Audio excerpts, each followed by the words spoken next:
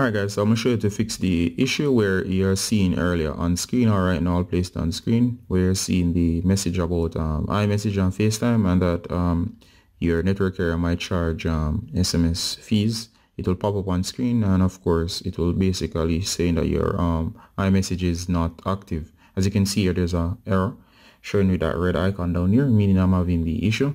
What I'm going to do now is I'm going to top. Please do remember before proceeding that this might cause some form of charge to your device to reactivate. And of course, if I tap, you'll notice I'm right here. And if I go into any message, you'll notice that it says here on screen, it says iMessage is signed out, an error occurred while your account and is signed out. You may miss messages. As a result, please go to settings to address this issue. And of course, you could ignore or go to settings. And of course, where we are now is settings, messages. And it shows you that iMessage is on, but there's no address. Now, of course, if you're having a similar issue, what we're going to do here is we're going to simply try to fix the error message. So I'm going to tap. Notice it's saying here, it says you can receive iMessage to any reply from, and it gives you two options, which is my number. What I'm going to do is I'm going to back out, and I'm just going to activate this, or to get rid of the message. What I'm going to do is tap. It says no address. And I'm going to choose one.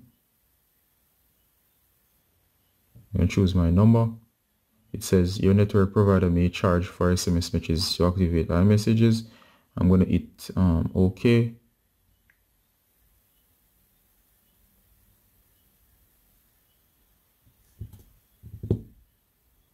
I'm going to go back. It says waiting for activation. Now, of course, waiting for activation would mean that it will take some time. And of course, once you tap on your number, or you would have the email option, it does say send and receive, and it does show my number.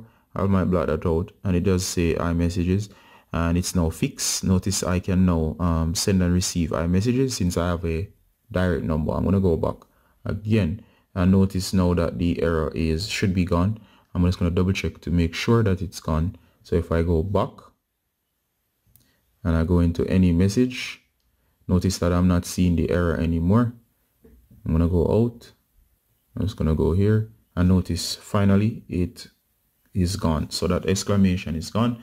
The error about iMessages with the red exclamation and above message is now fixed. And that's how you go about fixing the problem with iMessages. And of course, guys, I just made a check in terms of charges. It does, your network provider will most likely charge you. In my case, they did charge me. It costs a few dollars. That might translate differently for you.